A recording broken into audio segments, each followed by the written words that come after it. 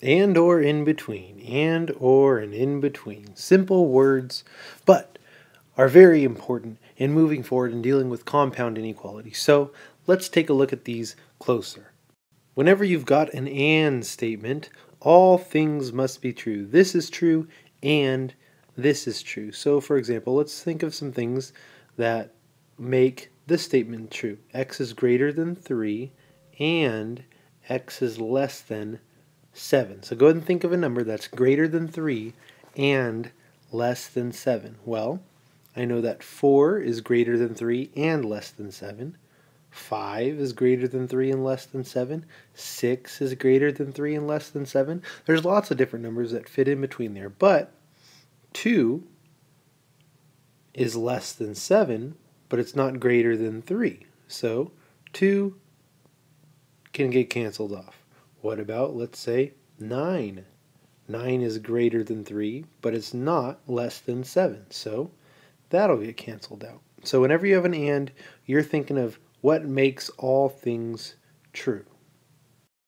For or statements, either one can be true. So let's take a look at this. How about x is less than or equal to -2, or x is greater than 3.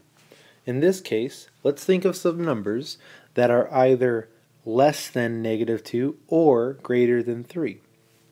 How about 6? Is 6 less than or equal to -2? No, but it is greater than 3. So 6 is true. What about -20? Well, -20 is less than or equal to -2. So even though it's not greater than 3, since it's an or, this is still also true. What about -2? -2 is less than or equal to -2. That's true.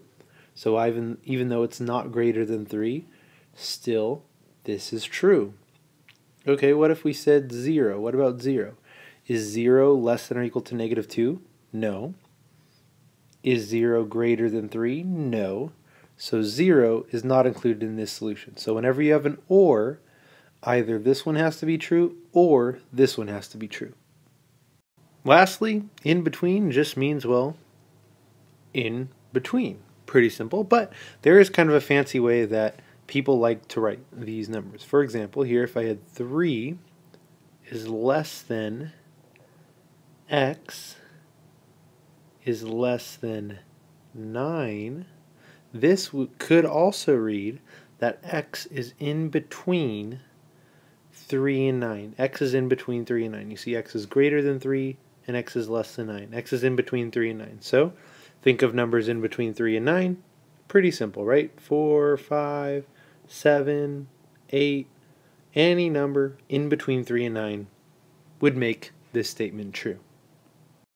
Just because we haven't done solving with one of these in-between types before, I just wanted to do a quick example. Here we have x minus 6 is in between -5 and 12, where -5 is less than or equal to x minus 6 is less than 12. You solve these just like normal, so focus in on this x minus 6. If we want to get x by itself, we have to add 6. Now this is the difference with these types.